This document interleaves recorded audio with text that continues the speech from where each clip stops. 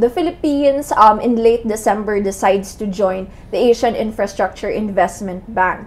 It was a last-minute decision right before the deadline, and some observers were surprised because initially President Aquino was hesitant. You know, what do you think made him change his mind?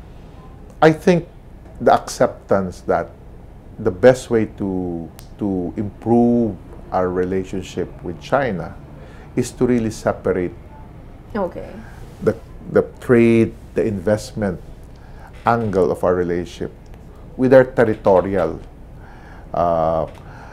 question or territorial conflict. And our entry, then our government's decision to enter, to be part of the AIIB is a big step for us, really, to tell not only China but to the rest of the world that the Philippines have filed a complaint.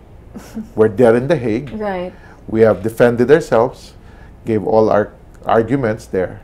But at the level of possible economic partnership, possible people-to-people improvement of relationship, the Philippines is here. We are respecting China and its initiative as something that will be helpful.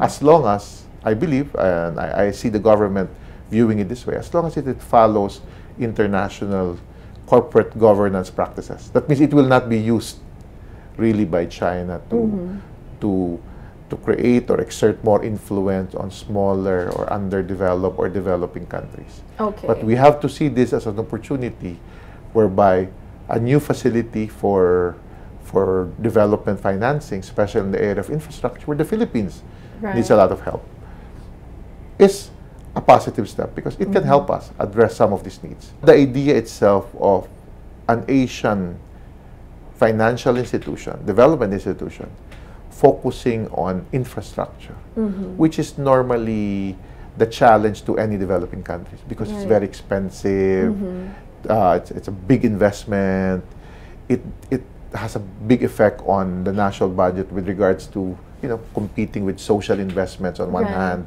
So here comes a facility that I think not only the Philippines can benefit, but can allow other developing countries to benefit from, especially, as I've said, if it's defined as somewhat with a sole objective of improving the infrastructure facilities, improving the investment potentials of countries.